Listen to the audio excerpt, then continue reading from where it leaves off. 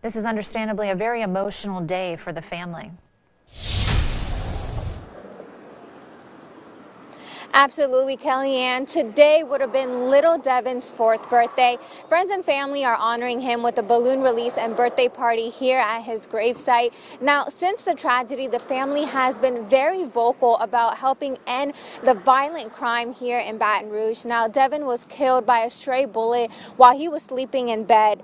Tye Toliver, his mother, said she asked her landlord multiple times to let her out of her lease because of safety concerns.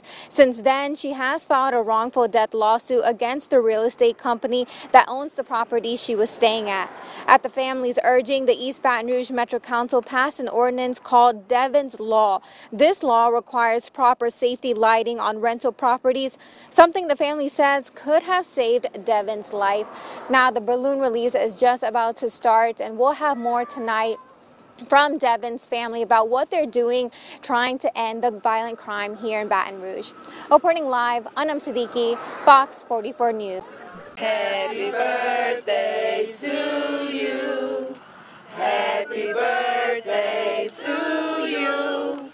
Happy birthday, dear Juju.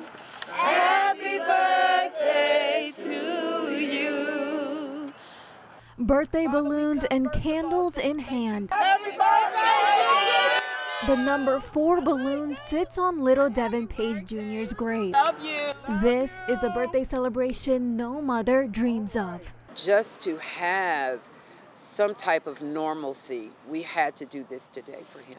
In April, Devin was killed by a stray bullet while sleeping in bed in Baton Rouge. Now, family members are left celebrating his birthday without him.